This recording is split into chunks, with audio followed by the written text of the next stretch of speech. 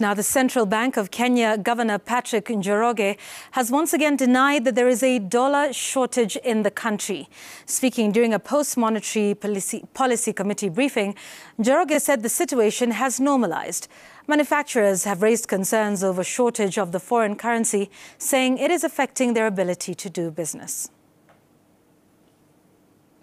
As far as I know, the purchasers of dollars have been going to banks and working with the bankers.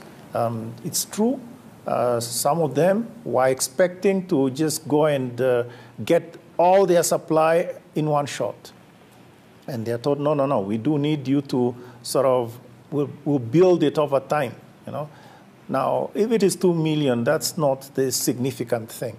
But if you're talking of an import bill of, let's say, 30 million or whatever, significant, that will need to be built over time.